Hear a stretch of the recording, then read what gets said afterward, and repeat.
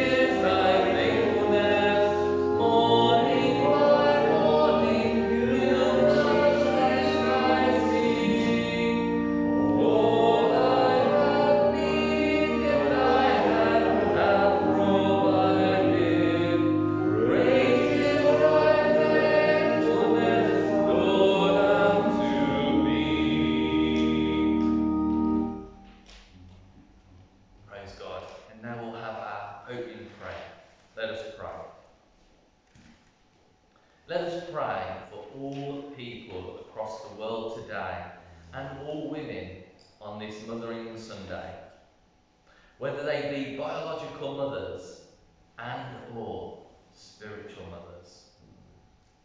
We pray for the Ukraine at this time. Lord, let your peace prevail. Protect both mothers and children fleeing persecution, and the men that are there holding that line. We pray for each and every family member. We pray for all women within the church, mothers, widows, spinsters. Be with all women. Let them know your presence and will in their lives. Let us remember all the women in our community here of Weaver Castle, both young and old. Let them know your presence and your love, we pray. Amen. Amen. And we're going to move into our Old Testament reading, which is taken from Psalm 139, verses 13 to 14 inclusive. Well, I've got to turn it up again after the singing. No problem. Right. But you have a good voice. I was going to say, you coach for this sort of, wouldn't work in Wembley. So, Psalm 139, verses 13 to 14. I was very tempted, I think this is one of my favourite psalms, to read the whole thing anyway. That's it. But I will just read this. No, I'll add a couple more. Verse 13. This is God's complete knowledge and care is the title. You created every part of me. You put me together in my mother's womb. I praise you because you are to be feared. All you do is strange and wonderful. I know it with all my heart. When my bones were being formed, carefully put together in my mother's womb, when I was growing there in secret, you knew that I was there. You saw me before I was born. The days allotted to me had all been recorded in your book before any of them had ever begun. Oh God, how difficult I find your thoughts. How many of them there are. If I counted them, they would be more than the grains of sand. There, it's a bit more than we asked for, but it's a wonderful. No, it is. It's a wonderful Shall I piece. go to the New Testament? Yes, please, and that's Luke chapter 1, verses 46 to 55. Now, we seem to have gone back to Christmas. This is the beginning of Luke, and it's Mary's song of praise, so called the Magnificat. Mary said, my heart praises the Lord, my soul is glad because of God my Saviour, that he has remembered me, his lowly servant. From now on all people will call me happy, because of the great things the mighty God has done for me. His name is holy. From one generation to another he shows his mercy to those who honour him. He has stretched out his mighty arm and scattered the proud with all their plans. He has brought down mighty kings from their thrones and lifted up the lowly. He has filled the hungry with good things and sent the rich away with empty hands. He has kept the promise he made to our ancestors and has come to the help of his servant Israel. He has remembered to show mercy to Abraham and to all of his descendants forever. Praise God. Thank you very much. And we're now going to stand and sing the hymn, How Great Thou Art, 117. How great thou art. How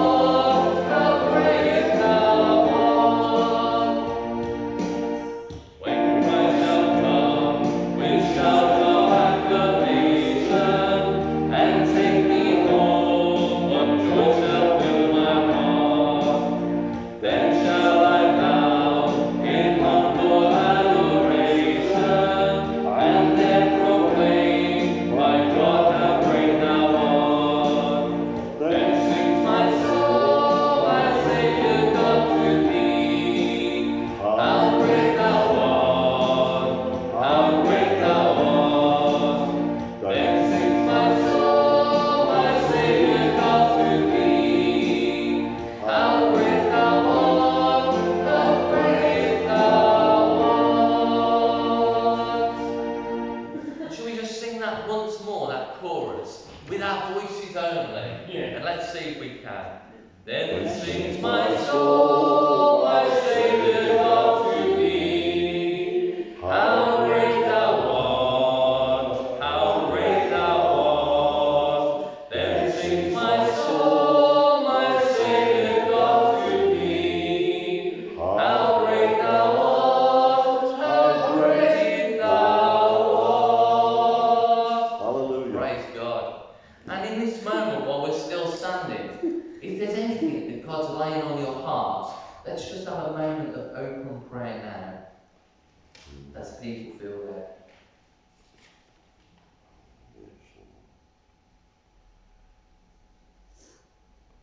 Bless you, Lord. Hallelujah. Thank you. Lord, we thank you that we can meet here today in safety, in shelter, in warmth, and with your protection around this place. We thank you for the rich heritage that we've mentioned and spoken about today. And we pray that this place may once again reach all members of this community and lead many to know you as Lord and Saviour. And we pray this in Jesus' precious name, that there may be a myriad of voices singing how great thou art in their individual lives, their individual circumstances, transforming this community, we pray. In Jesus' name, amen. Amen. Wonderful. So, we're going to move into the talk.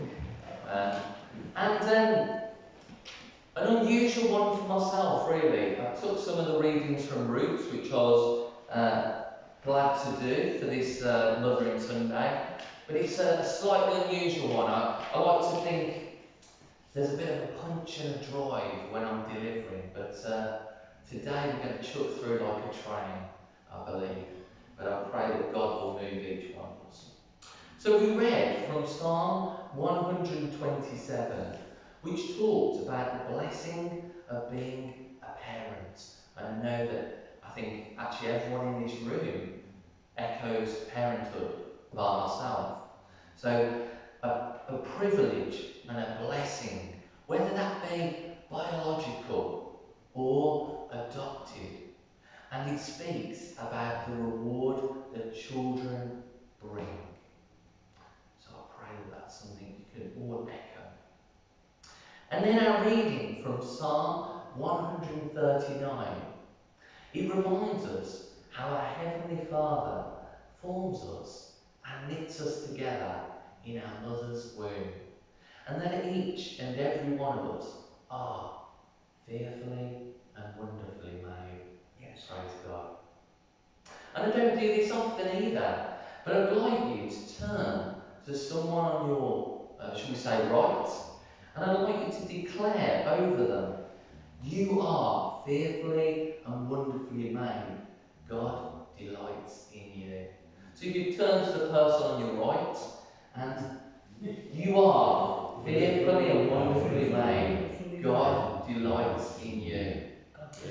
And if you'd like to turn to the person on your left, and again, you are fearfully and wonderfully made. God delights in you. Praise God. So then, the passage from Luke 1 reminds us of Mary, the physical vessel in which God formed and birthed our miraculous Saviour, Jesus Christ, into this world.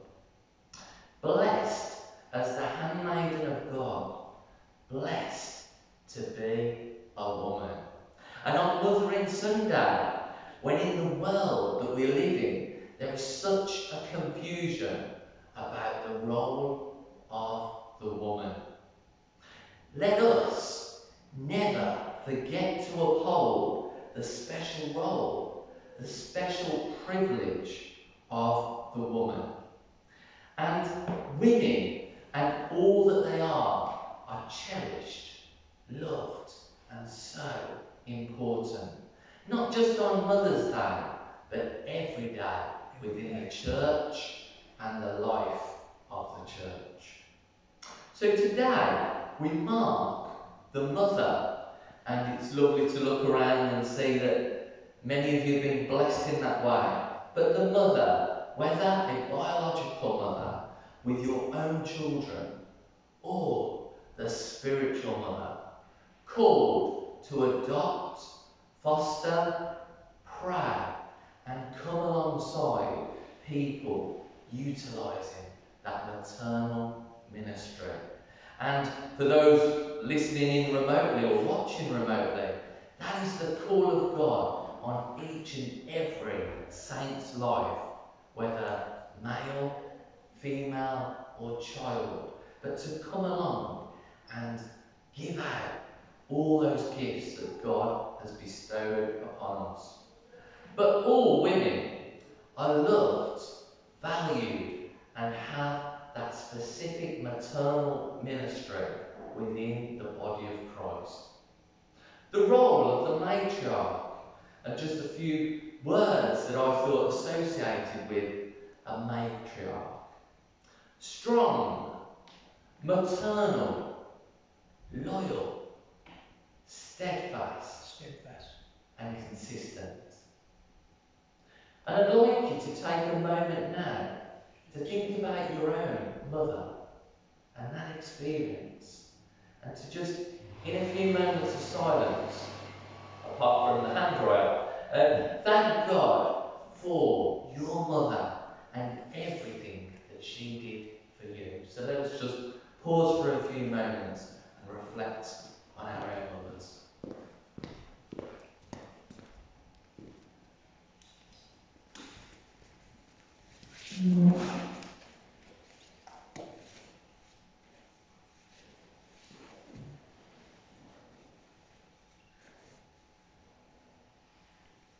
Wonderful. And I pray that you've said a prayer for that blessing that I trust all your mothers were for you. And a clear example, I think, of a matriarch to all of us. I hope I'm not going to be chased out of the church. But Queen Elizabeth II, head of the church as the institution, head of the monarchy, and head of state, a mother like no other. Strong, maternal, loyal, steadfast, and consistent. And mentioned in 2022, the Queen's Platinum Jubilee year, the mother, the Queen, and an example of 70 years of service. Praise God. However, let us not forget in our prayers the Ukrainian mothers that we pray for and other women that are refugees, sheltering her children from bombs and bullets at this time. The working mother may be locally in Weir Castle in an Asda uniform, struggling to work and feed her family. And dare I say it without making anyone blush, the sex worker locally in, dare I say it, an Anne Summers uniform, tucking their child into bed and going to work on the streets. The local addict struggling between the next bottle of alcohol or syringe in the arm, opposed to feeding and clothing their child. All realities within Weir Castle 2022. The Platinum Jubilee year. And then looking round, and I'm not beating on anyone with this comment, but in our middle class comfort before us here today, I assume, let us take a moment to remember our mothers and perhaps our mothers' mothers. And I mention that because some of you may know the pedigree and the stock that I've come from, but I'm going to allude to that now. A working class widow raising 5 children, of which only 4 survived, living in Ladywood. A hard-working, working-class woman, a widow raising a child in the mid-1940s in the Wheeler Castle estate. 2 matriarchs of grandparents that led into where we are today. And what a privilege to remember those women. And of course, my biological mother. But possibly, those examples I used there, 2 atypical Wheeler Castle women. We should never forget our roots. And maybe we should think in moving forward as a church and as a community presence here. How would your mother perceive our church today? Stepping into this place of welcome, warmth, and the opportunity to worship and praise God. This is something we should always endeavour to recreate, to bring many to that saving knowledge of Jesus Christ. And let us hold those thoughts and prayerfully remember all women today, whatever their trajectory, their path, and their start in life, as some of those that we alluded to. But for each and every one of us here today, born of our mother's womb, it would be remiss if I didn't read from John chapter 3, verses 3 to 7. We acknowledge our maternal birth, but as we read John chapter 3, verses 3 to 7, I tell you the truth, no one can see the kingdom of God unless he is born again. How can a man be born when he is old? Nicodemus asked. Surely he cannot enter a second time into his mother's womb to be born. Jesus answered, I tell you the truth, no one can enter the kingdom of God unless he is born of water and of the Spirit.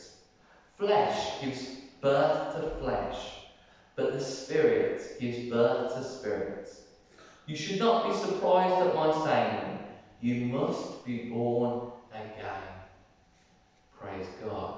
But born of the Spirit, born to love and serve, unconditionally, just as Christ ministered, to point many to that same truth. And it is a privilege, because as I say, I'm not browbeating anyone here today, but it is a privilege to remember that heritage, that history, and where we've come from, and the commission to reach the women in and around this community today in 2022. So to remember that first love, that experience of being born again, and to share that story with all women on Mothering Sunday, steering the household into the house of God, and all and sundry. Praise God. Now we're going to stand, if you're able to, and we're going to sing Seek Ye First the Kingdom of God, 512. We often sing this as a round, but I think there's not enough people to do it. I was going to say, without Christine, I was breaking into a sweat when I thought of this song.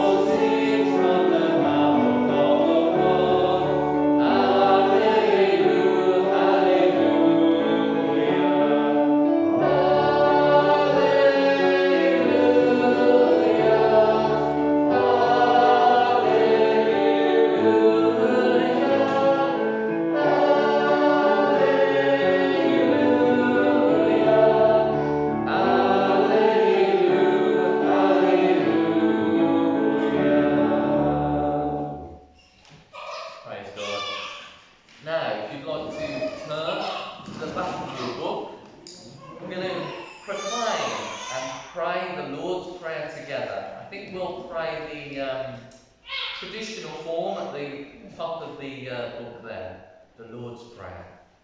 Let us pray. Our Father, who art in heaven, hallowed be thy name.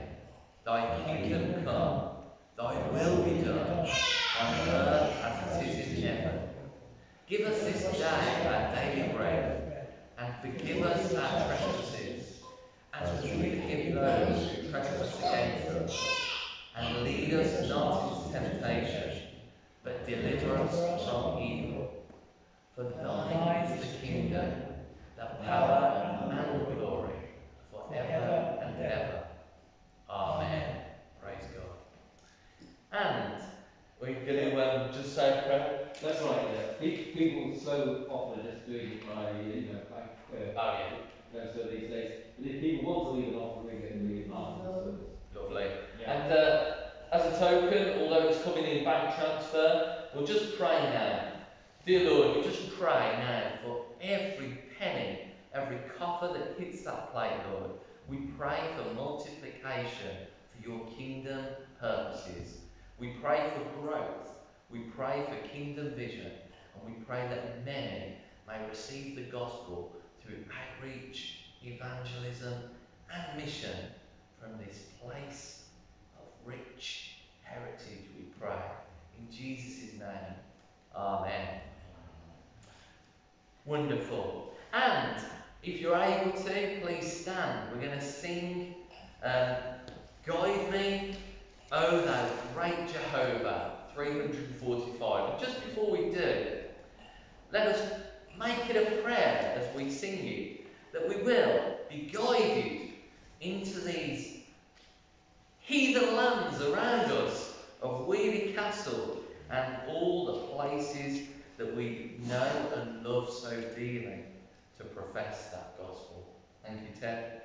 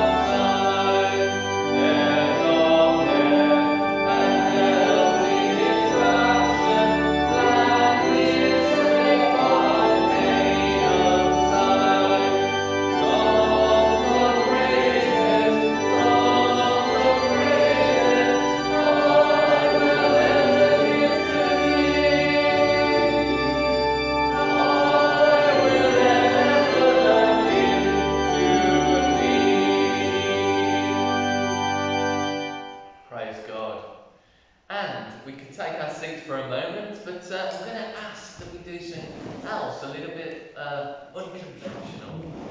Just as I think our choir might be arriving through the door, is there a few individuals coming?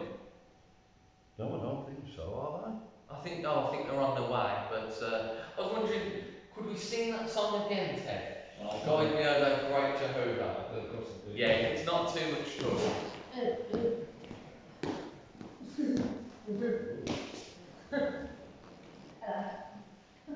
Because Marie did seem to enjoy this one. You were rocking, weren't you, in the song?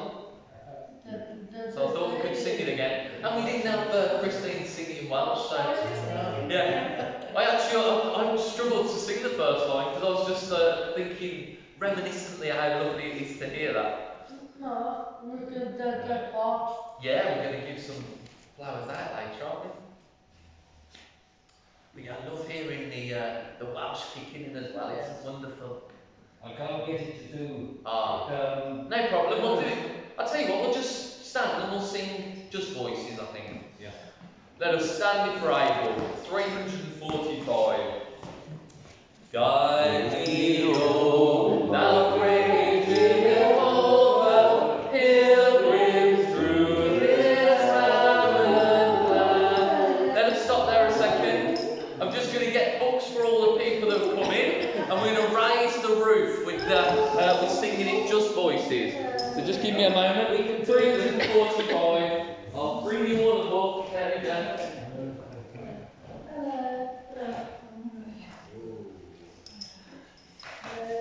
I'll do the music.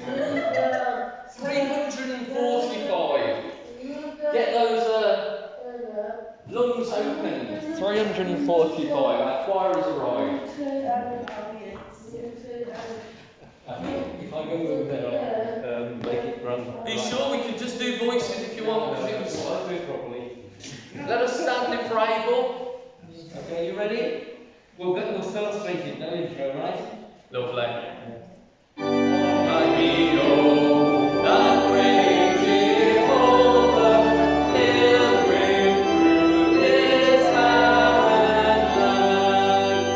I am weak, but thou art mighty, only with thy powerful hand. Bread of heaven, give me now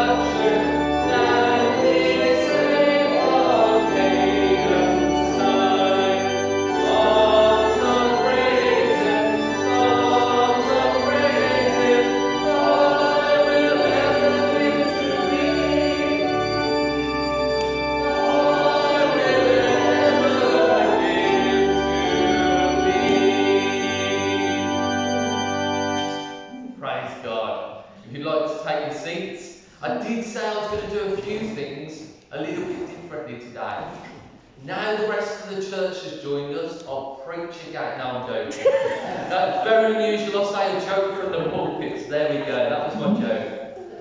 Now, we're going to finish with our blessing and then, or would you like us to do that first? Okay. Yeah, blessing. Then I've got some notes. Yeah, lovely. So blessing and then Ted's going to bring some notices to the congregation.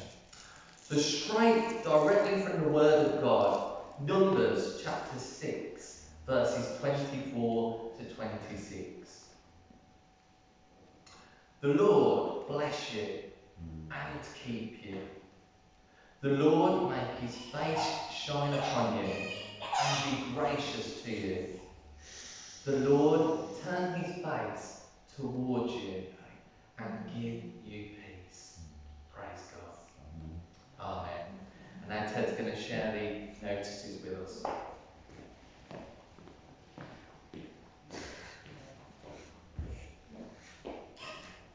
First of all, many thanks to Joe for